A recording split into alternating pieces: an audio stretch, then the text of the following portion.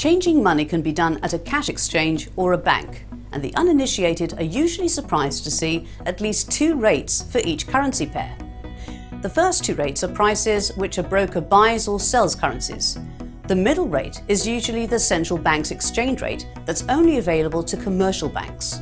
The money changer's profit is assured by the sell price always being higher than the buy price. In short, the money changer will pay you less for a currency, but then sell it for more. In forex trading, the two rates are referred to as bid and ask rates. The bid is the rate which the broker buys a currency pair, and the ask is the rate which the broker sells the pair. When you are considering opening a trading position, one of the first things you will notice in the execution window is that it displays both the bid and ask rates. The difference between the two rates is referred to as the spread.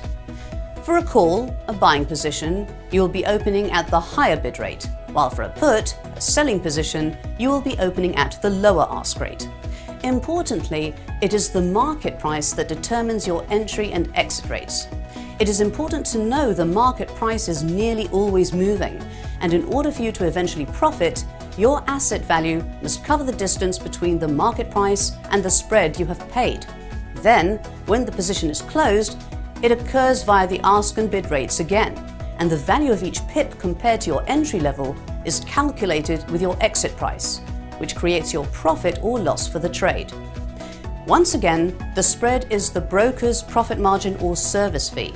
In straight-through processing, this serves as the broker's risk margin when brokering a transaction between a buyer and a seller. And today, because most transactions are executed via digital platforms, spreads have declined in price because brokers are battling each other for clients. Some spreads are as little as a fraction of a pip. The competition between brokers allows traders to literally shop around for good prices. You will see some assets with better spreads and others with more expensive costs. And this is a reason some traders open accounts with several brokers, taking advantage of their competitive spreads.